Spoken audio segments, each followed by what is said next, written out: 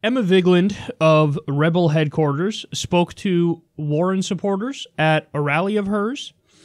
And Emma asked, hey, why her and not Bernie? Now you understand why that question would be asked. They align ideologically, except Bernie is the original version.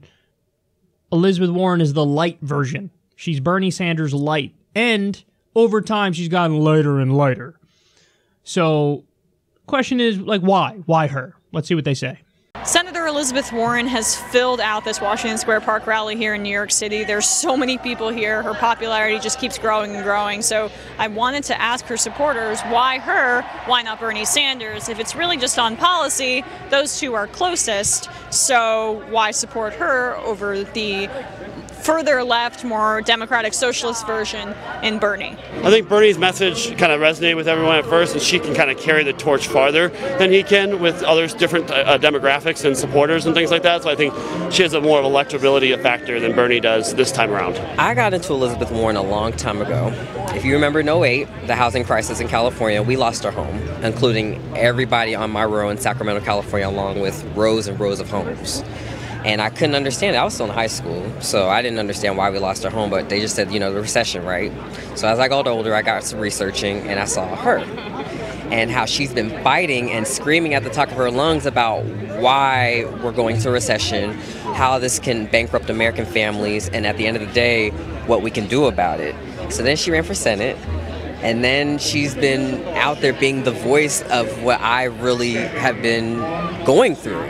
So I believe in her in my heart and soul. I understand the Bernie supporters, I get them. But Elizabeth is my heart and soul because I feel like she's really speaking to what I've been through. And I'm still a capitalist. I still believe in markets, but I believe in rules and regulations. Like everything she believes in, I really do believe in. I like Senator Warren because she has, her slogan is, I have a plan for everything, but also she talks about getting rid of the filibuster, which I think is very important because nothing will be passed if you don't get rid of the filibuster because we'll never have enough votes in the Senate to get anything passed. And I just think she's so smart and she's awesome. I just love her. I like Bernie too. I think a great ticket would be her and Bernie, but that's too much to ask. Bernie, why are you here at this Elizabeth Warren rally? I don't know. All right, should be campaigning. Get back to it. She's not my candidate yet, 100%. I like Pete Buttigieg, but I like her. I like that she has a plan. All right. So it's between her and Pete Buttigieg. Oh yeah, but also maybe even Amy Klobuchar and Cory Booker. I'm not even close to picking one person yet. But if I'm gonna go for somebody like on the left side of the spectrum, it's going to be Elizabeth Warren as opposed to any of the others like Bernie or anybody like that. So why not Bernie? It's time for a woman is all. I mean, Bernie's over and done. Didn't do it the last time. Elizabeth has more energy. I think she's got more intelligence. So I think more people can relate to her. And I like that she's a woman, and she's very smart. She's very sharp. I mean, I'm not sure any of them are quite as smart as she is. Bernie's a great guy. He's fought really hard, but I just don't think that people are going to elect someone of that age, unfortunately. And it would be great to see a woman president. I think that this country elected Barack Obama, the first African American president. We can't elect the first woman. I think that's where this country needs to go. Okay, so let's dissect those answers. There's actually two answers there that I honestly think are perfectly reasonable. And, they gave things that would make somebody actually support Elizabeth Warren over Bernie Sanders, so I wouldn't even argue with them. I'd say, hey, if that's your criteria, then you made the right choice. So, and the ones I'm referring to are the one who said, well, she wants to get rid of the filibuster, and that's like the most important thing to me. And Bernie is not in favor of getting rid of the filibuster. Elizabeth Warren is in favor of getting rid of the filibuster. So that's actually a perfectly, reasonable thing to say. Like, if that's your main concern, then sure, go right ahead. Like, I wouldn't argue with that person at all. And I'd say, you've obviously thought about this, and you have a solid reason, so do you. And the other one that I wouldn't argue with is the guy who lost his home, and, you know, he was saying she perfectly described the subprime mortgage crisis and the Great Recession before it happened, and she's been pushing the solutions. And on that, I would say, yeah, I mean, I covered that segment, actually, where way before the subprime mortgage crisis and the Great Recession happened, she explained in perfect detail how it was going to unfold.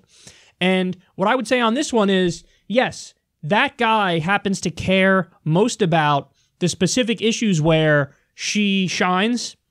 So when it comes to Wall Street, when it comes to regulatory issues, that's her thing. Now, that's not saying Bernie's bad on those issues, because he's not. In fact, he probably is a little bit better on those issues. But you can see how a dude who lost his home was looking for answers and found somebody who got the answer exactly right before it even happened, and has been pushing the solutions why he would go in that direction.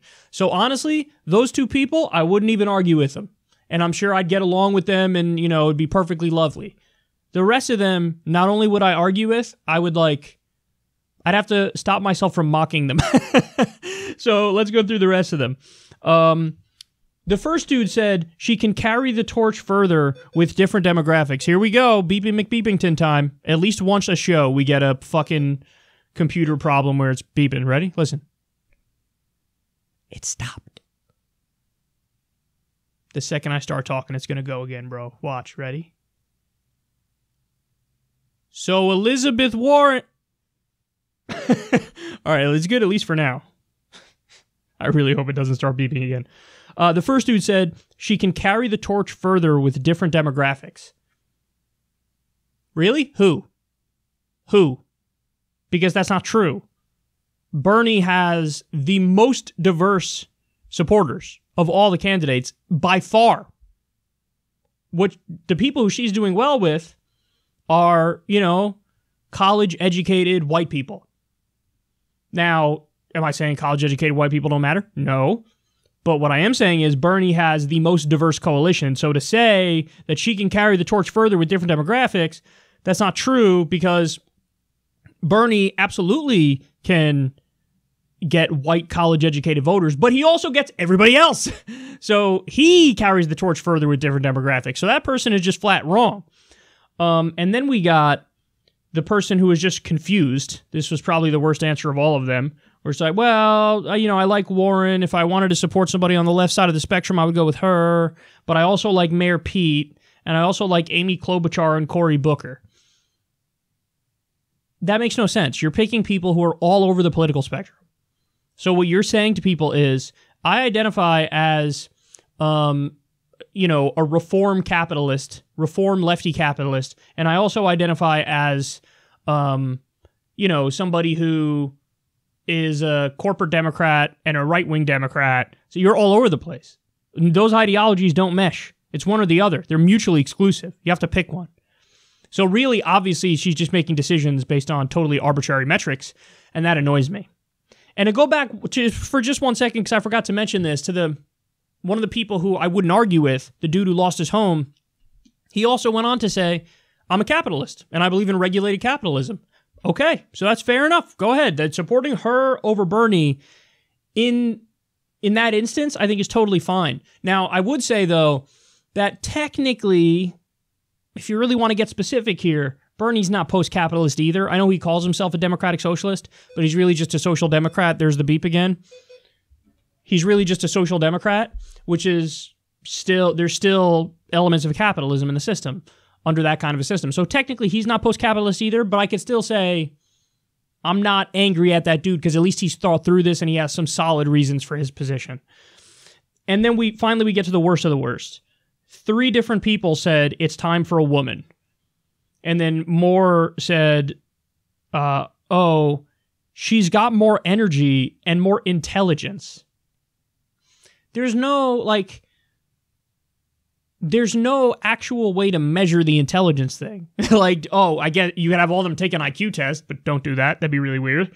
But like, that's a weird thing that happens with, honestly, higher income liberals, where they have this like fetish towards intelligence, even if the person is screwing them over they think, but they're so smart. Yeah, so smart. It's really strange. It's like West Wing syndrome, where that becomes their, like, the main thing they care about, and they put policy on the side.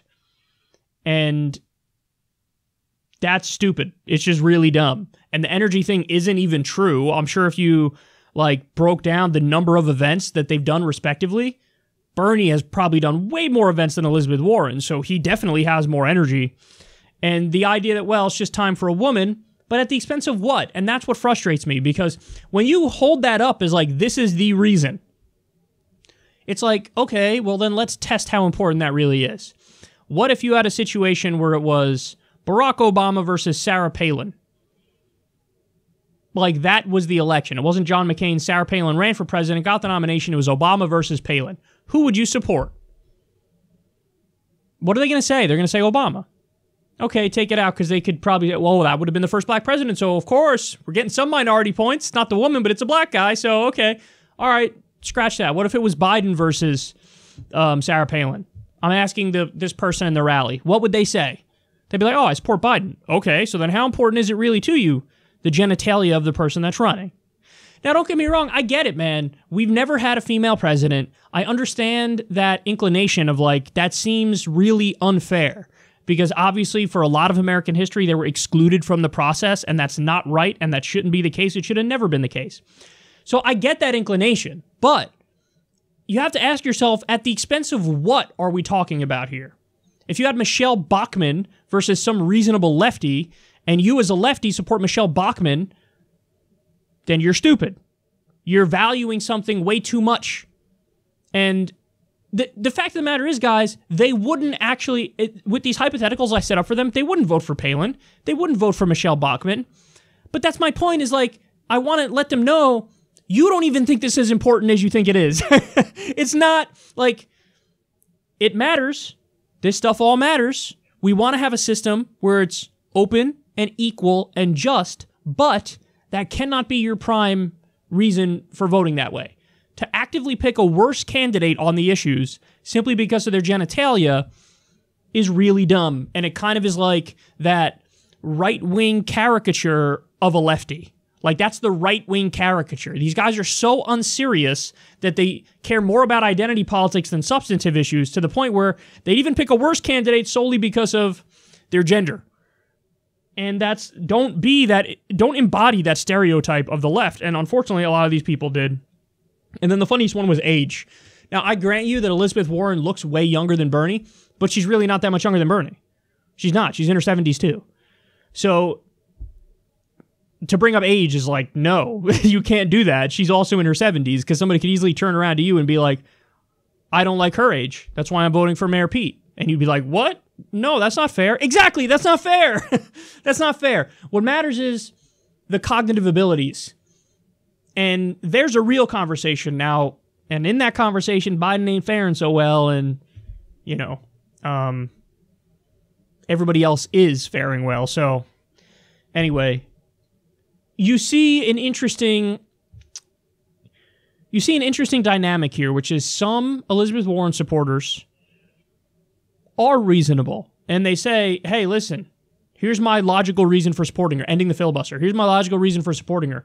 I agree with her philosophy. She's a capitalist, supports regulation. That's me. She specifically spoke on the issue that impacted me and me losing my home. I get it, man. Those people are reasonable. And I'd be willing to make this prediction, although we can't test it. But my guess is those two people, one who said I wanted to end the filibuster, the one who said about losing his house, I bet you if they didn't vote for Warren, they would vote for Bernie. So you get some Warren people who are really reasonable, but then you get others, like, it's just time for a woman.